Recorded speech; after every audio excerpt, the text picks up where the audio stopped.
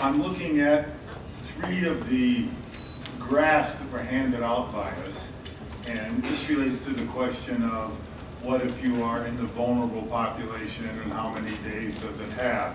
I look at 3 of them. One is, I'm never going to pronounce this right, but cylindrospermotus. Is that pretty close? Mopsin, okay.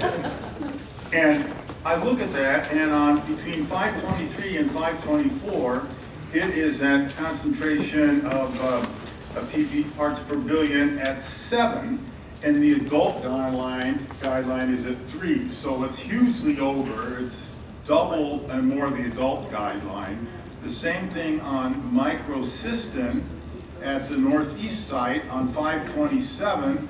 The concentration is almost 2.5, where the adult guideline is a little more than 1.5. The same sort of thing happens at a microcystin on 524 at the North Santiam middle intake, where it spikes above the adult guideline.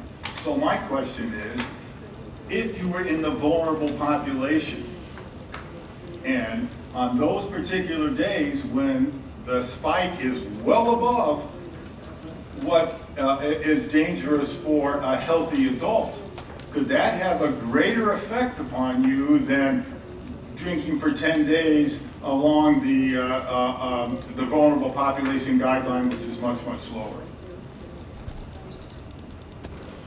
You know, potentially, because it really doesn't account for, you know, variations in concentration like that. So I understand. When we received that data, you know, we reviewed it with EPA, and the question then was, well, we do have a spike that went over the adult level, but then it goes way down. It was a short duration.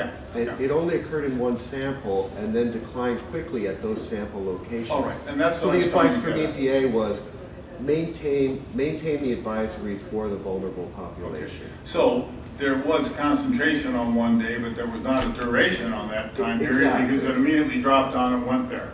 Exactly. Okay. Now,